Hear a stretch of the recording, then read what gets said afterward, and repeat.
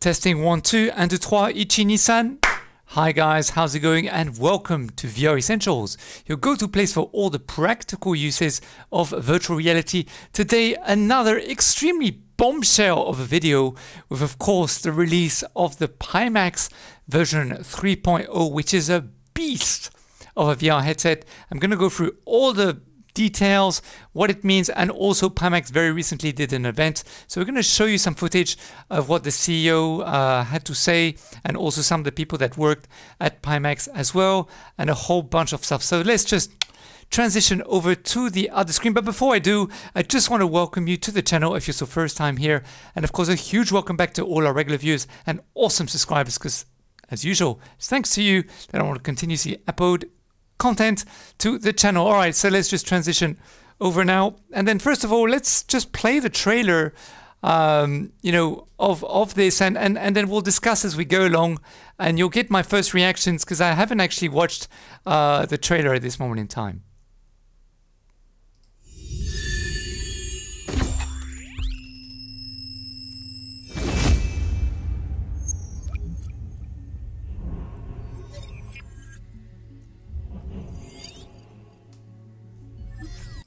It has exoskeleton design. Interesting. And guys, do leave your comments below. Let me know, what do you think of this design? Do you think it reminds me a little bit of the Beat Saber cubes, which is quite funny. But this is, of course, the Pimax logo, which they've been using in all the various different VR headsets. Pimax, for those who don't know, has been operating like a startup over the last few years.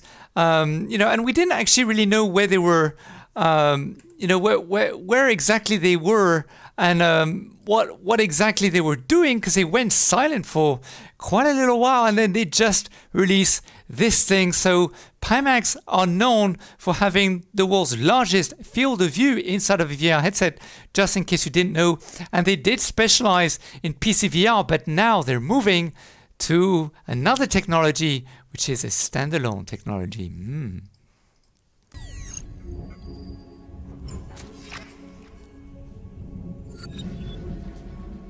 So it has 4 cameras, as you can see, 1, 2, 3, 4, which isn't too bad, but you know, if we look at the Lynx R1, has 6 cameras, even though it has a possibility of 7.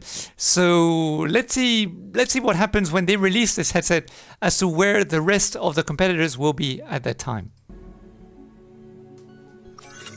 But sorry, the thing too that is very new about this headset is that it has 6 degrees inside down tracking, which basically means no longer will you need base stations for this headset. So this is really a confirmation as to where VR is going, guys, because we all know the Valve will be releasing the new VR headset as well, basically next year in 2022.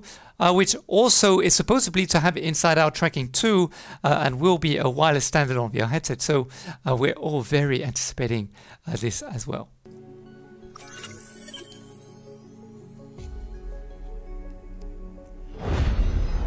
So the controllers, I just want to add that it does look very much like the touch controllers of the Oculus or Facebook or whatever name it will choose to be in the next few days.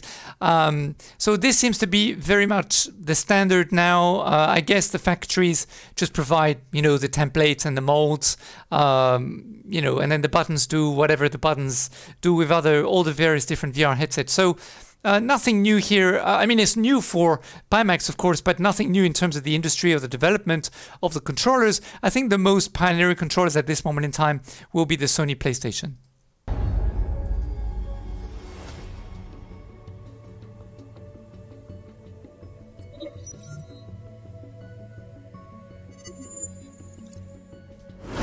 So the swappable magnetic cover is something that we're starting to see now in VR headsets.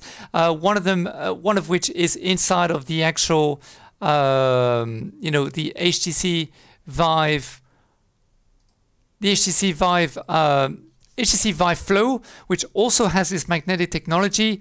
Of course, the Valve Index as well, and the HP Refurb G2 has this magnet technology, which you just boop. It just goes inside of the VR facial interface, goes inside of the gasket, the VR headset, without having to fiddle around and click things through. It's just very magnetic. So this is very convenient for the ergonomics of the headset.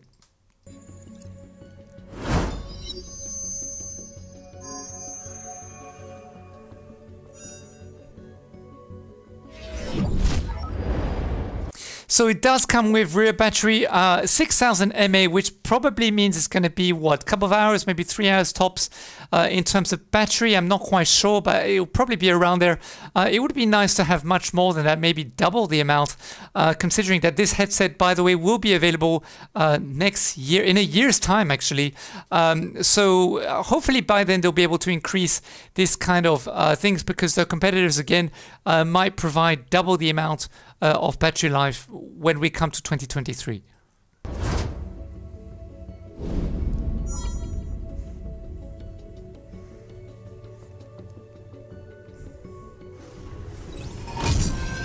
Native PCVR. Now this is quite cool. So you'll have the cable that will run directly from your VR headset to the PC, or you'll be able to stream it, or you'll be able to have standalone experience, guys.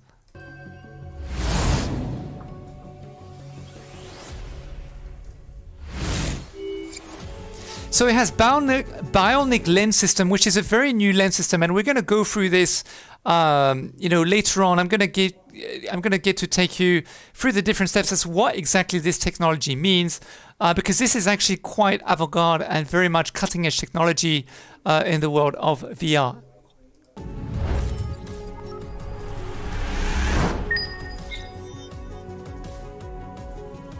So it has an auto IPD adjustment. So this also is something that we've seen in the Varjo Aero, which also has the automatic IPD adjustment from 57 to 72 mm. So it should cover most people. And again, we're going to go through this a little bit more in detail as to what this means in other videos I'm going to show you on this video.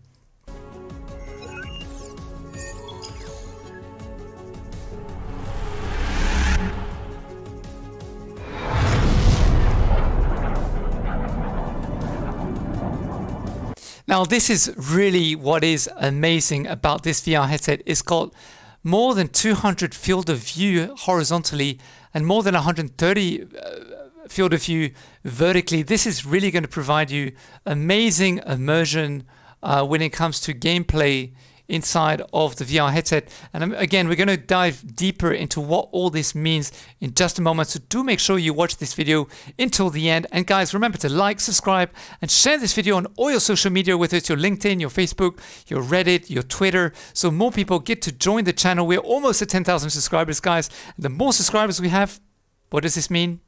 It means we can provide you some giveaways and also get hardware manufacturers like Pimax to send us headsets to test and all these things. So the more you support the community, the more the community can give back to you as well. All right, let's continue.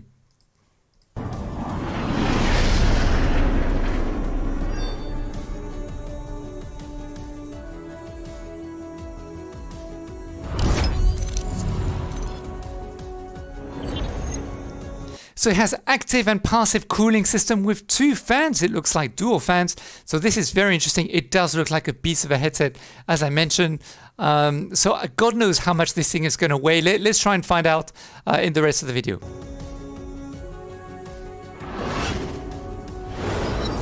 Qualcomm XR2, guys. It is the cream of the creme in the Qualcomm space with the XR2. Facebook is using it. Varjo, I think, are using it, and a whole bunch. Also, Lynx R1 are using it, and a whole bunch of other people are using the Qualcomm XR2 now.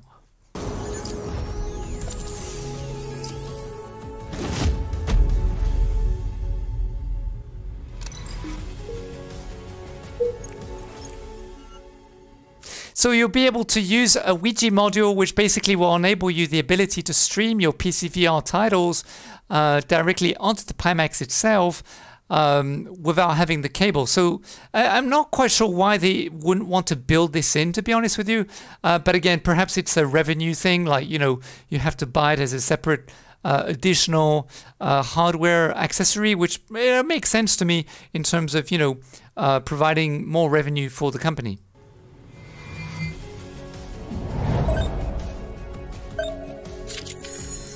So 60 Hz Ultra, I'm not quite sure what this means, to be honest with you, because 60 gigahertz, I don't know whether this is powerful enough or not to make sure that latency is not there.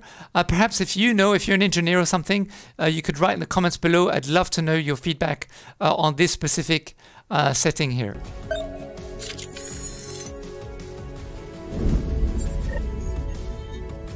So this is also something that is very new coming to Pimax. We all know that this is also available at the moment. You know, on the HTC Vive, they released a tracker which enables you to track the facial expressions. We also know that Deca Gear are trying to release a headset that will provide you this. Also, but the Deca Gear is not supposed to be a standalone VR headset. It is very much a PCVR headset. And then we also know that the future Facebook Oculus Quest 3 or whatever it will be called might also have this technology inside, and also the Vive Index might perhaps have this in the next Valve Index headset as well, but this is for sure. And also, of course, the HP Reverb G2 Omnicept has it too. So we know that this is where VR is heading in terms of being able to be more free, being able to express ourselves more like in the real world when we're meeting real people in the metaverse, as it were.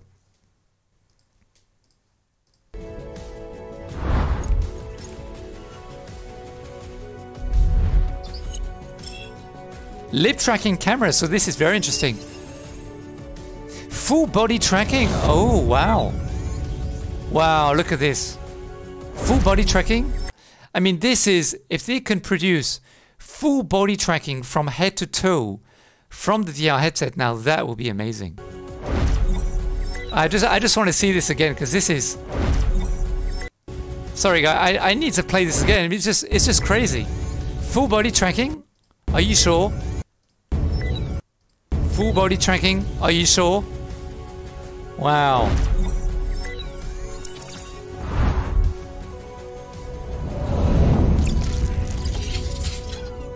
Lighthouse cover, okay. And you, okay, so also be fully compatible with Steam VR base stations 1.9 and 2.0 for those who have the base stations, because we are moving away from base stations, just so you know. You know, but they still serve their purpose, don't get me wrong, but I'm just saying we are moving away from this technology now. And mixed reality cover. Oh, now this is very interesting, because of course the what you need to know is that the Qualcomm XR2 provides mixed reality technology, which would enable you basically to be both in AR and VR at the same time without having to interchange your headset. So does this mean that Pimax is looking to compete not only with Varjo, but also the Lynx R1? This will be very interesting. But again, we're looking at a 12-month span here, so anything can happen in that amount of time, right?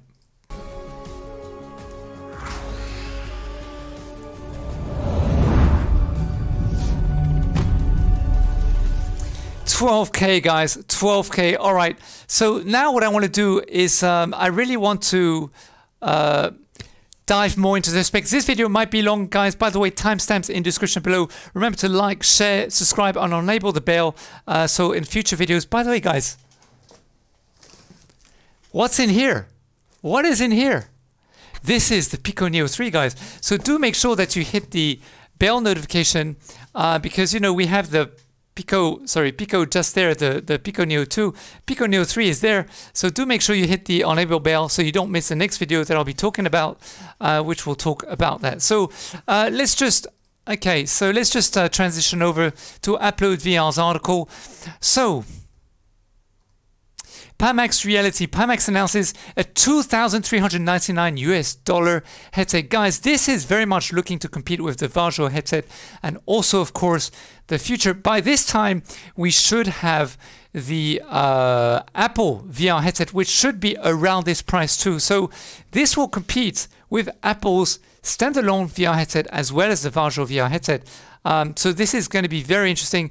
And 5.K per eye. Guys, just to put this in perspective, the highest fidelity at the moment for consumers is the I think it's the HTC Vive Pro 2 resolution, which is 2488 by 2488 pixels per eye, just to put this in perspective, because the HP Reverb G2 at the moment is 21600 by 21600. So just want to put things in perspective. This would be the highest VR headset in fidelity by that time, although it's very possible, of course, that other VR headsets which will come out, including, let's not forget, the Apple VR headset resolution should be 8K by 8K, if I'm not wrong, and would have a price tag of 3,000, you know, US dollars, and we are looking for it to, you know, come out around the same time as the Pimax. But Pimax, honestly, unless Apple by that time will not be SteamVR compatible, Pimax will be obliterated. I mean, Apple have such a huge following all over the world, and you know, they're going to put all their VR headsets in all their different shops all over the world. I mean, it's going to be very hard. I won't say they'll be obliterated. Don't get me wrong. They might be bought over by a venture capital or competitor. I think that's what will most probably occur. Or a competitor will maybe not buy them out, but you know, invest in them, because I don't see how people are going to compete with Apple when Apple released their VR headsets and they make them, you know, consumer friendly in terms of pricing. I think it's going to be very tough for a lot of people. Okay, let's just go back to the video, to the article here. So 200 field of view. Okay, so use dual 5620 by 2720 200 Hertz HDR LCD. We'll use compound lenses. I'm going to go into this a bit more in detail right now. I just want to see if there's any more information in the article that basically isn't inside of the video. Use same Snapdragon XR2 as Oculus Quest 2, yes. In fully standalone mode, Pimax says Reality's resolution is limited to below 4K per eye. But this is still not bad. I mean, you know, 4K per eye standalone is amazing, guys. We don't have this.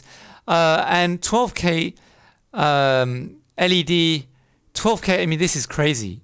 12K LEDs, 12,000 LEDs. I mean, it's just crazy. And will come out in Q4 of 2022. And if there are delays, we're looking at, of course, Q1 of 2023, guys. Okay, so nothing new in this article, really, other than the price and also 4K per eye standalone. Now, let's dive more into what the CEO had to say. Well, what effect does all this have on distortion? Of course, with an ultra-wide field of view, the distortion effect is almost inevitable due to the effects of physics. However, we said almost. So here we're talking about distortion. A lot of, you know, for example, the Vajo has distortion around the eye. The Vajo has distortion around the eye, and also the Lynx R1 has distortion as well. And perhaps, I don't think you can really see distortion on other VR headsets at the moment that are finessed. Maybe a little bit of distortion here and there in some VR headsets. But this is what he's talking. He's trying to say that basically the next Pimax version 3.0 will not have any distortion. So let's see what he has to say. The Reality series now has zero distortion effect across your entire field of view while fully maintaining your binocular vision. Our new in-house anti-distortion algorithm is now baked into our image processing.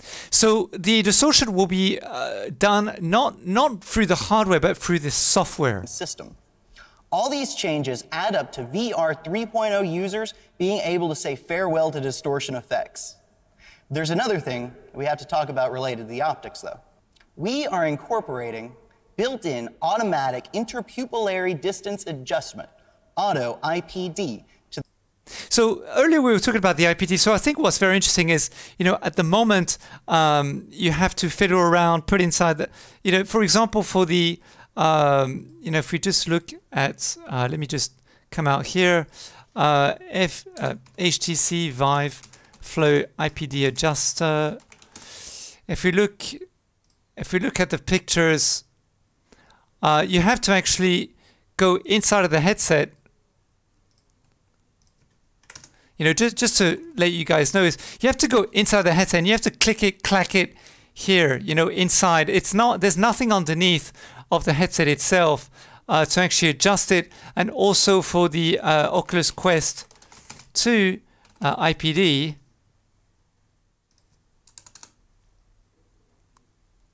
Same thing. You have to basically, let me just get the thing here.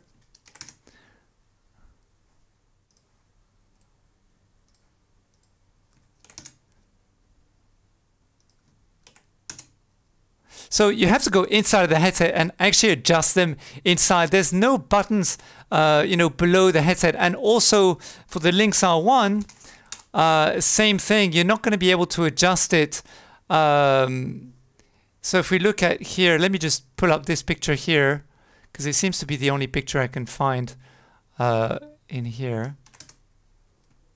But basically, you have to adjust it here. There's no buttons underneath either. So I think this is, you know, where we're heading in terms of the IPD adjustment. I think that's what's very interesting. Okay, let's go now here to the field of view where they explain a bit more about what all this means. So let me just backtrack.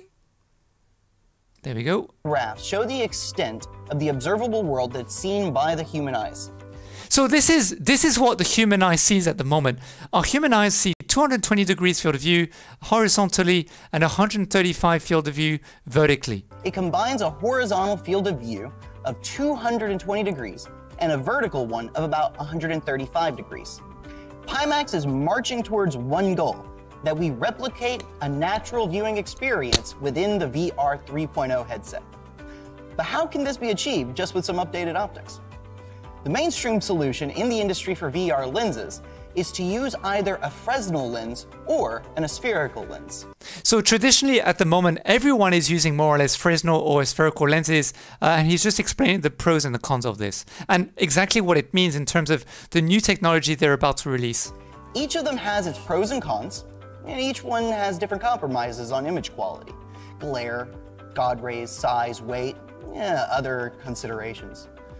How exactly do you choose between a Fresnel and an aspheric lens? The answer is, you don't have to. We say Pimaxians deserve both. Here at Pimax, we don't stand for compromises. We wanted an all-around optical solution that delivers a naturalness as similar to the human eye as possible, and that's what inspired us to make this giant leap forward. We present to you our newest, most advanced, and innovative optical design, the Bionic Lens System. So this is what they're coming out with. They're coming out with a system. A naturalness as similar to the human eye as possible, and that's what inspired us to make this giant leap forward. We present to you our newest, most advanced, and innovative optical design, the Bionic Lens System. So this is pretty amazing. And guys, by the way, just a refresher that you know, we are almost at 10,000 subscribers, so make sure to like, reshare this video on all your social media, so the more people in our community, then people, manufacturers can send us the VR headsets. I can do giveaways on the channel and all this kind of stuff. So give back and I'll give back to you. I promise you that. Bionic Lens System.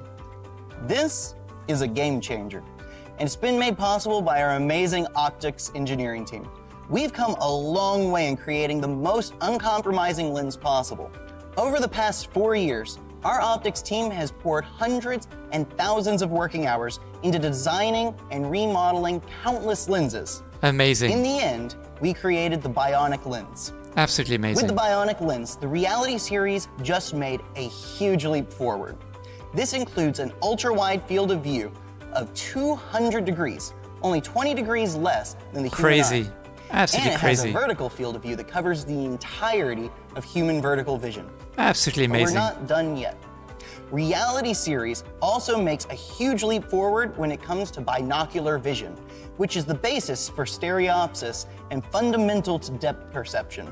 It's now covering the full 118 degrees of your binocular vision, only 2 degrees less than the average binocular vision of 120 degrees. Absolutely amazing. We're getting as close as possible to human eyes.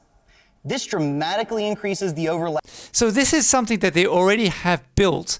They already have done. They have the prototypes for it, but they haven't yet released it. Of course, as I mentioned, this will be available in a year's time. So let's dive in a little bit more into the Omni all-in-one.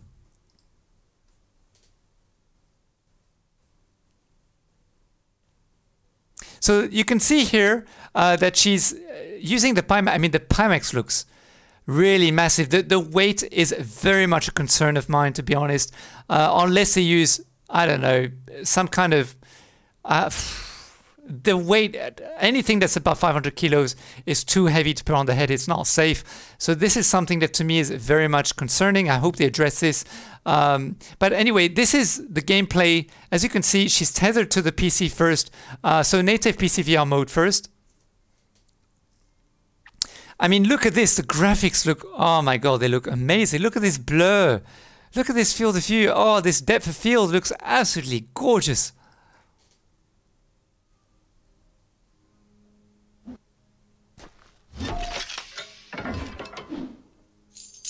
Graphics look very clear. Now this is wireless PCVR. So we're still PCVR, but we're wirelessly using the Wigic 60 GHz dongle.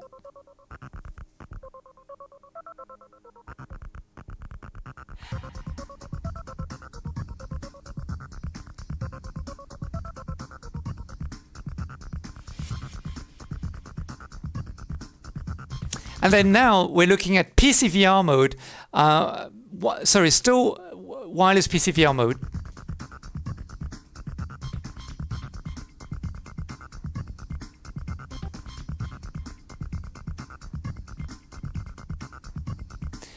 And now this is the standalone VR mode.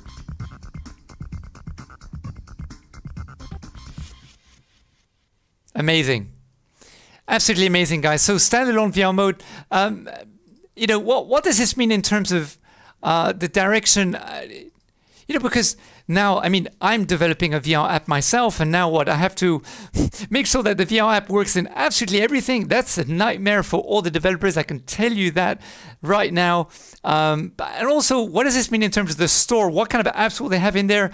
Is it going to become a distribution platform? Are they going to be using OpenXR? Because OpenXR, by that time, by the way, in next year, 2022, I think Q2 or Q3, should be widely available, although we can already develop with it on Unity, should be widely available throughout all the various different platforms on the web. So you should be able to basically go on a web browser and then play your apps through the web browser, or it should just be widely available for all the different platforms without having to redo too much code, because at the moment we have to adapt our code to the various different VR headsets, which can be a nightmare, unless if you use the MRTK from HP Reverb G2, which is what we're using at the moment. You don't have to redo any code, which is fantastic, but it's just a bit of a bummer to to adapt and get to know how to use it.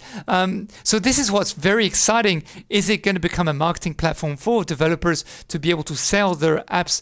It's going to be another marketing platform for VR developers, let's be honest, for them to sell their apps. So another revenue stream for VR developers, so that is very good. Let's dive more into other specs of the VR headset. Let me show you this video here.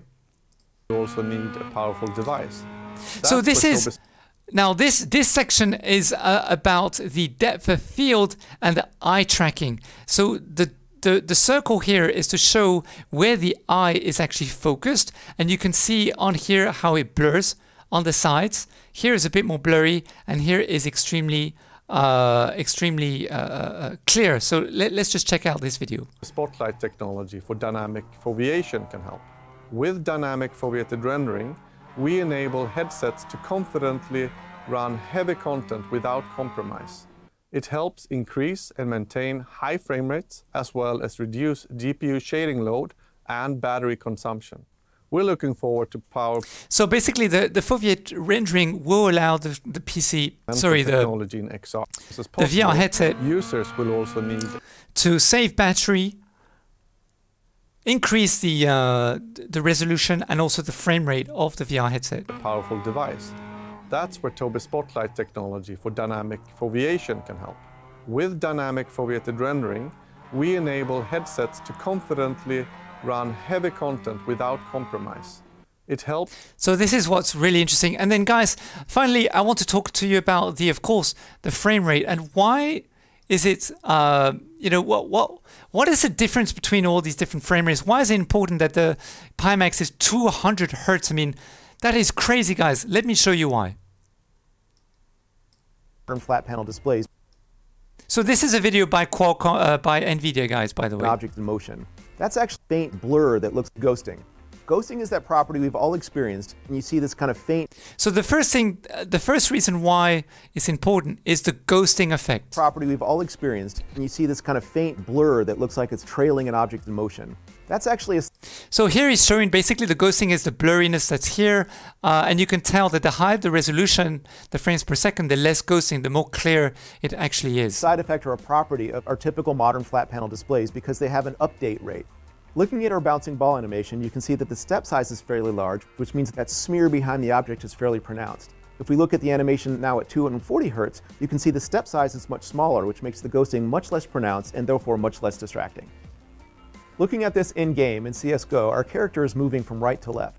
At 60 Hz, you can see the animation steps are fairly large, so the ghosting is fairly pronounced. On the right... So also the other difference is the more ghosting you have and also the higher your, the less your frame rate is, basically the rendering will also be slower, so there will be more latency, which basically means that, for example, if you're doing any esports or anything like that, what's going to happen is that basically you won't get to see what's happening faster compared to your competitor. So your competitor, if he's got a better frames per second, will be able to see as to what's happening in the gameplay before you.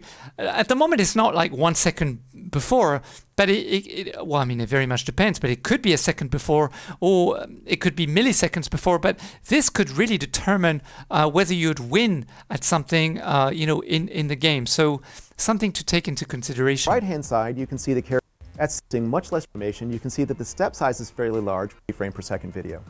Next up is ghosting. Ghosting is bottom. You can so this see is that what I was trying to explain. Animation steps are smaller, which makes the animation feel much smoother. So it's much smoother, and you can see things much faster. Taking a look at this top and bottom, you can see that 60 frame and 240 frame rate video have a very different feel in terms of smoothness. The 60 frame rate video has much larger animation steps, making it feel much less smooth than the 240 frame per second video. Next up is ghosting. So guys, this is really what I wanted to talk to you about. And then finally, this is the last part of the video, which is a QLED and mini LED, which they're introducing to the Pimax 4K version 3.0 reality series. Next generation QLED and mini LED technology.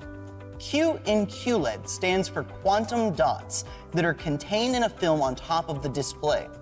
QLED covers over 90% of the color range of BT 2020, which is the newest set of specifications for video broadcasting. OLED covers only 70% of that range. We now include a layer of quantum dots under the hood and an advanced backlight array of mini LEDs across the entire back of the display. All these efforts just to give you the ultimate rich colors and OLED level blacks. Every single one of these mini LEDs are self-luminous, just like OLED, to create true black colors with a contrast ratio of 1,000,000 to 1. So basically, they're not using OLED, they're using QLED technology, which will provide you the same amount of crispiness in the actual colors of the pixels and also the sharpness of the pixels, because they're crispier with OLED technology, whilst at the same time use the efficiency of LED technology to power the headset, which will basically give it a longer lasting battery life, I would imagine. The mini LEDs also have a much faster response time, much higher energy efficiency, and most of all, this array reaches a combined 12K horizontal resolution. Crazy. We are the world's first company to adopt and actually implement mini LEDs on a VR headset. Absolutely amazing. It was amazing. an enormous challenge, but we did it. But they did it. So 5,000 mini LEDs that we managed to squeeze into a 5.5-inch display. Amazing. The density is absolutely impressive. And finally, with our in-house HDR algorithm, everything on the screen, every beautiful virtual world that you come across, just becomes that much more true to life. Absolutely crazy. So guys, this is really what I wanted to talk to you about. Because the video is running a little bit long, I will do shout outs of previous comments and stuff in the next video that I'll be doing. But I really want to thank you. I want to give a shout out to all of you, really. If you go to the previous video, which was all about the Oculus Quest 2 leaks, by the way, you'll see tons of people have left comments. It's absolutely crazy. We also uploaded videos about the Varjo Aero and HP Reverb G2. So many people have left comments. It's just mad. I love the love that you're giving. Thank you so much for your support. Thank you for watching today's video. Guys, please remember to reshare on all your social media. Let's grow the community. We're almost at 10,000 subscribers, guys. We're almost there. Whew. Love you guys. Thank you again. I'll see you in the next video and also in the comments below. Take it easy. Bye for now. Ciao.